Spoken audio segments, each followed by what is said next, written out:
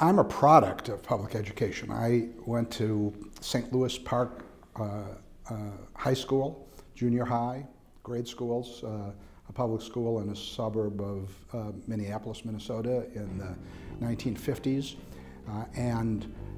To me, public education is the backbone of our democracy.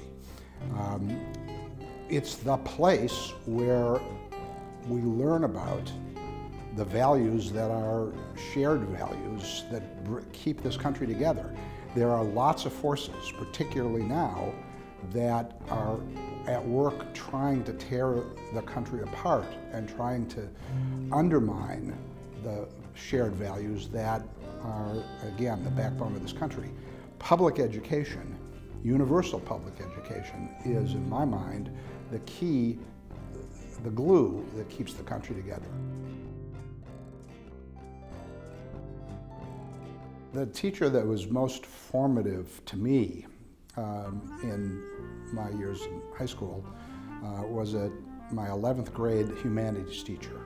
His name was Mr. Logren.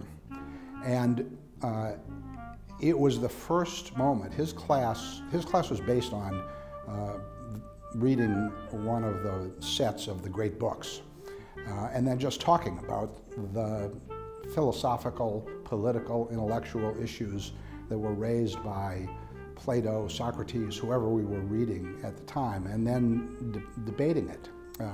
And that was the first time in my educational experience that I saw school, I saw education as something other than just learning the subject matter, but rather being about thinking and thinking critically and forming opinions about important issues. To me, the promise of public education is exactly that.